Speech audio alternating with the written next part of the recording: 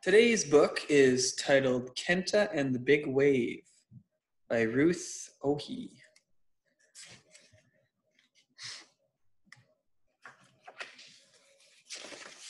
When Kenta heard the warning siren, he ran to school. He ran to school like they had practiced before, far up the hill where the waves couldn't reach. Then Kenta tripped, and his soccer ball did what balls do best. It bounced and bumped and rolled away. The school gym was full of people looking for what they'd lost. Kenta found his mother and father. The ocean found Kenta's soccer ball. Days later, when the ocean fell back to where it belonged, Kenta's family returned to their home. Everything gone, said Kenta's mother. The house cannot be fixed, said Kenta's father. It will have to be rebuilt. At the end of this story, I'm going to explain a little bit what happened here, why the ocean became so big and washed everything away. Every night, Kenta's family ate and slept in the school gym. And every day, Kenta and his parents searched for what the ocean had swept away. Out of scraps, Kenta managed to make a new ball. It was not the same, but it would do.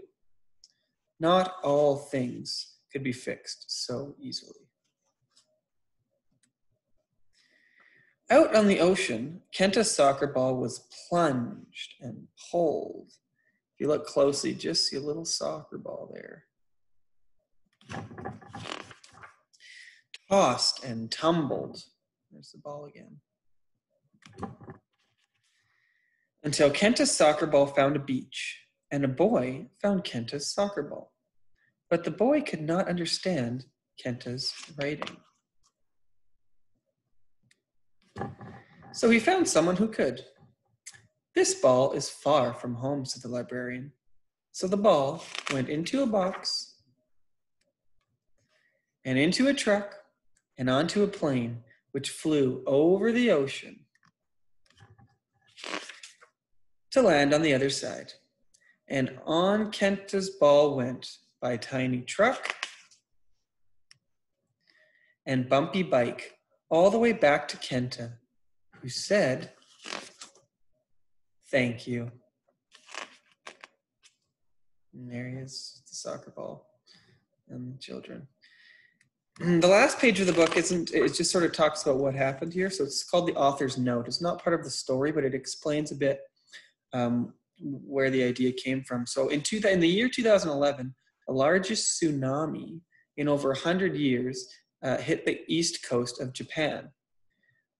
So a tsunami, it says, is a huge wave caused by an earthquake or volcanic activity. The Japanese word tsunami means harbor wave. So when that happens, an earthquake happens in the ocean, the floor slips beside each other, and it causes a big ripple. So the wave comes onto the shore somewhere. In this case, it went on to Japan, where Kenta lived. So Kenta and the Big Wave is based on true stories reported in the news following the tsunami of the year 2011, about objects, some as big as motorcycles, being swept away in the storm's waves and washing up on shore all the way on the other side of the world. In Japan, earthquakes and tsunamis happen often enough that warning systems are in place, and school children living near the sea practice tsunami drills, just like kids in North America practice fire drills. So if you went to school in Japan, you probably practiced some tsunami drills if you lived close to the ocean.